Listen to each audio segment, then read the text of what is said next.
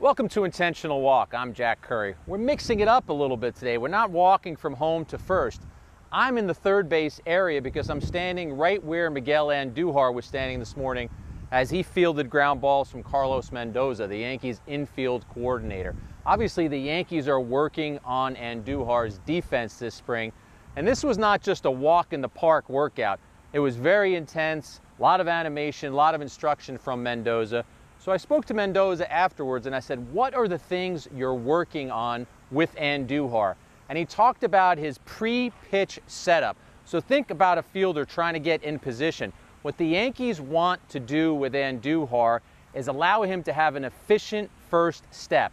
Last year, being at the major league level for the first time, he got down so low because the ball is coming at you at a harder rate than it ever has in your entire career.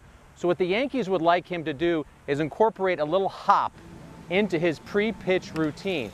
So as the pitcher is about to release the ball, they want Andujar to have a little hop because then he will already be moving in a certain direction to perhaps have that quick first step, be more efficient, get to the ball. As Aaron Boone, the manager, said, great fielders have great feet, and they believe with Andujar's athleticism, he will be able to make those adjustments.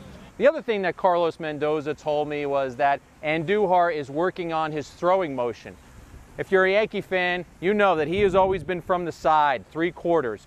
They would like him to throw more over the top on routine grounders. Something hit right at him, just throw it over the top. It's a truer throw, and as Mendoza said, it's going to carry across to first base and be a lot more accurate. Now, if he has to move side to side, they're okay with him still going down three-quarters, going sidearm, because that's what he is used to.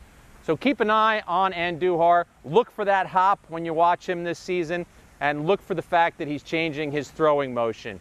Of course, since he's making changes, you know what today's song of the day is. It's David Bowie with Changes. We'll see you soon.